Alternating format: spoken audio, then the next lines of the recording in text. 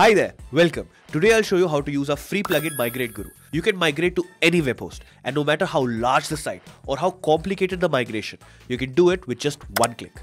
MigrateGuru is 80% faster than all the other methods, and there's no fear of site crashes because the migration is done by our own powerful servers. Now, it takes just 3 easy steps to migrate your site, but before that, I would advise you to take a full website backup. Now, here's how to use MigrateGuru. The first step is to install MigrateGuru on both your source site and destination site. So if I open the next tab, here you can see that it's active on my destination site as well. Let's come back to our source site, click on MigrateGuru, and you'll see this page. So add the email ID connected to your website, click this, and then click on Migrate. Now, whichever host I select for migration, the next steps will be the same for all of them. So let me just click on this. Alright, first we need to add our migration key from our destination site. So let me go back to my destination site, click on MigrateGuru, scroll down and copy this key. Now let's come back and paste it here. Now if your source site or destination site is password protected, you can add those credentials here. Just in case your new host is not connected to any domain, then you can click on advanced options and add the new host's IP address and name server. These are very easy to find. You just have to log into your web host settings. In case your new host already has a domain, then you can just skip this step. Also, if you're wondering about these options for folders and tables, you can click and open them. Now we migrate all the default ones, but you can pick and choose if you want. Most people can just skip this step.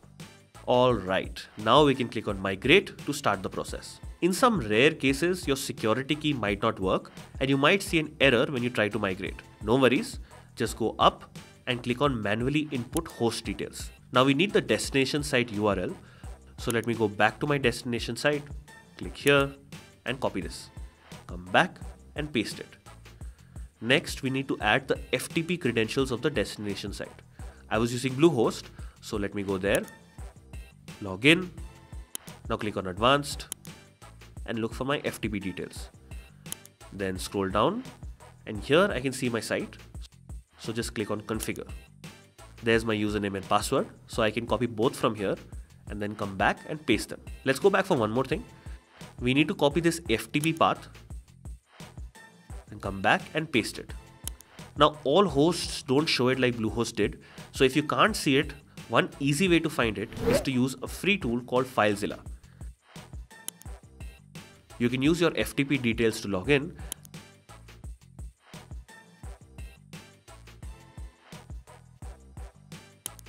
Then find the WP content folder and go up and copy the path. Then come back and paste it and add a slash here. In case this also doesn't work, just hit up our customer support and they'll help you out. Anyways, once you have the FTP path and it's pasted, then you can go down, and if either the destination or source is password protected, then we can add those credits here. Finally, let's click on migrate and you'll see this screen. It should take a few minutes for the migration to finish, and you can check out a backup plugin if you want or go do other work. Finally, you'll see this completion message and you can click here to visit your newly migrated site.